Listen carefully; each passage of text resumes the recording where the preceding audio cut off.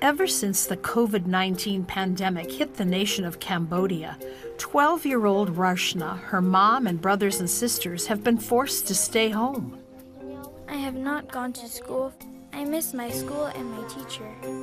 Rachna's mom, Somarli, is a widow raising 4 children alone. The kids missing school has been hard, but now Somarli has also not had any income. I don't know what to do. When the coronavirus hit, they closed down the place where I work. Since then, I can't find any jobs to do. Sometimes we don't have food to eat. I am really concerned about that. We picked the plants from the pond for Mom to cook for us to eat, but after we ate it, we all got diarrhea for the whole day. Then they ran out of food. We did not have rice. I saw Mom cry. I hugged her and cried too. Mom borrowed food from the neighbor.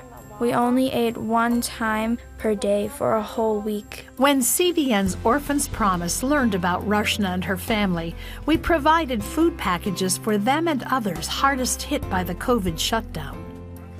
There was rice, noodles, canned fish. I had never had food like this before. I was so excited when they gave us a wonderful gift.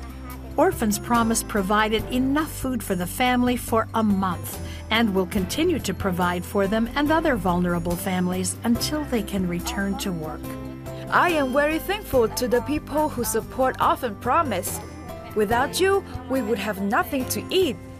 Thank God that you helped my family.